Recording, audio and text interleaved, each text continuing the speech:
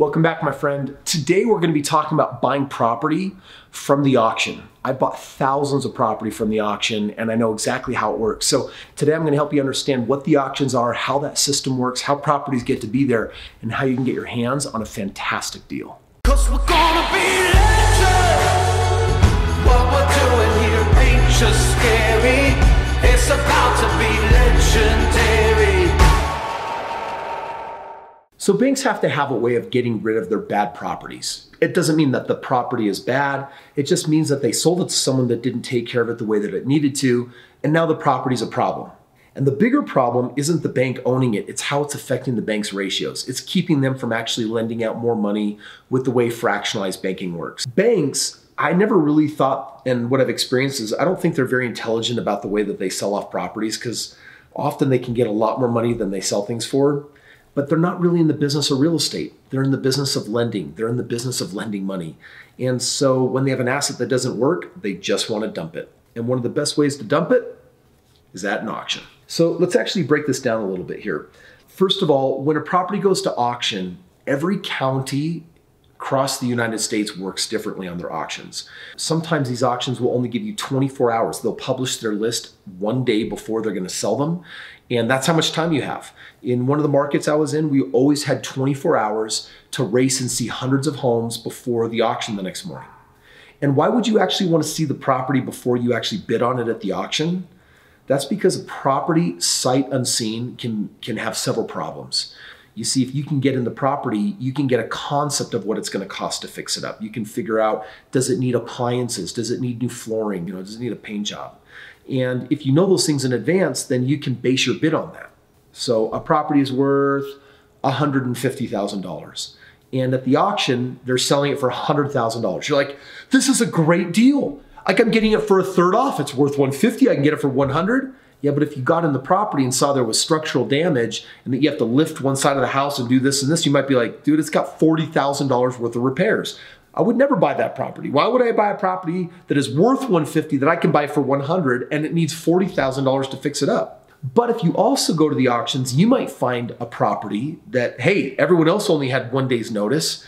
I got in the property, I looked through the windows, and you know what I found out? I found out that it's just cosmetic, paint and carpet, maybe $5-6 grand.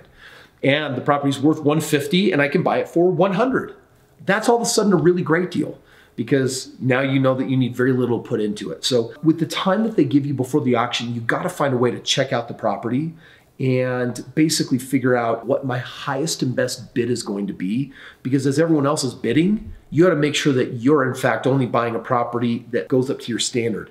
If it goes beyond because there's a bidding war going on, trust me, you're not going to want that property. Some of the pros of using auctions that you can get a really good deal. The con is that you might not get a good deal, or you might feel rushed or pressured into a deal that frankly you shouldn't get. You should make sure that you can check out the property enough to ensure that it's a good deal if you're going to actually bid on it. Now, by the way, is this a good strategy? Is this a strategy that I use? It's a fantastic strategy and I do use it. I actually think that of 17 different strategies that my acquisitions team uses for finding deals, next to the MLS, this is probably one of the most prevalent strategies. So you got to know your math, you got to know your numbers. Another one of the downsides, however, of auctions is that if you win the auction, guess what happens? They want money. And when? Some auctions actually want their money literally on the spot, immediately, due upon winning the earnings. Sometimes you get 48 hours, so you can actually send a wire out. So I think that's the other thing to be aware of. Auctions is also going to require you to be hands-on. That's another downside in my playbook. But if you have teams, competent teams that you trust, that it can also work totally in your favor. At the end of the day, auctions are super viable. Here's what you need. It's one thing.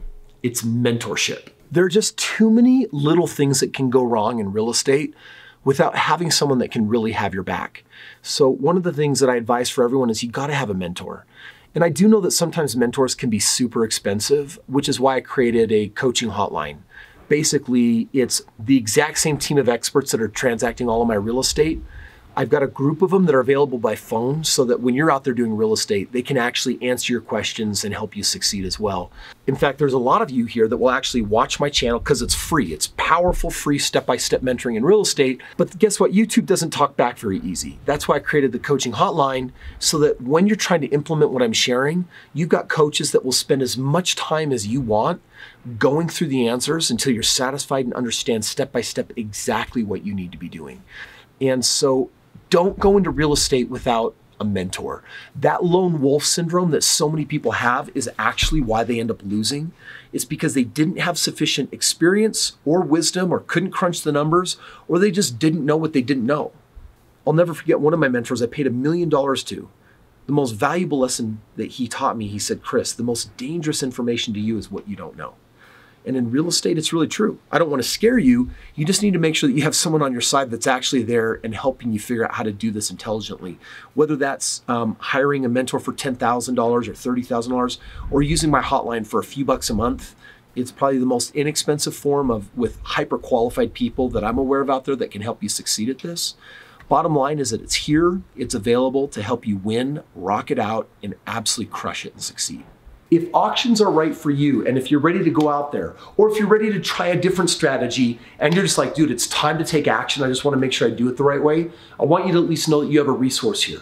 Click the link below, and I've got my team on standby. You guys have asked for it, and I'm finally giving it to you. So you got the real estate hands-on help that you're looking for without making huge financial commitments. Take advantage of the team. They're brilliant experts. They're really good at what they do, and they can give you the guidance that you want. For the rest of you, thank you so much for watching today. Listen, make sure that you are a subscriber, that you ring that bell. Every day I've got a brand new video, and I create all of these videos for free as a training program for you to help you get the real estate training and expertise that you're looking for. Thank you so much. Take care. We'll see you tomorrow.